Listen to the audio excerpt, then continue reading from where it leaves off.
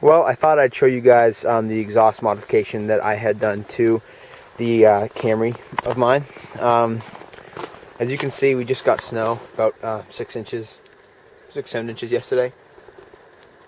So there's a lot of snow on my car and on the road. So when I take off here, there's going to be pretty good amount of wheel spin. But I'll just show you the exhaust mods I did. Basically, it's straight pipe, but I kept the resonator, which is on this car huge, and the cat on it, and it actually sounds pretty good. It's a very deep tone for a 4-cylinder, and I liked it a lot, so I decided to keep it.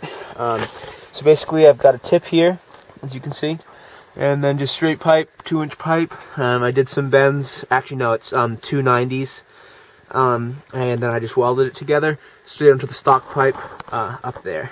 So, and that's basically it. It's very simple. It cost me like $18 for the pipe and the tip. So overall, for the money, not a bad amount of money. So what I'll do here is I'll set the camera on the tripod, do a startup, a couple revs. I will do a slow acceleration first. I'll come back and then I'll do a fast acceleration for you guys.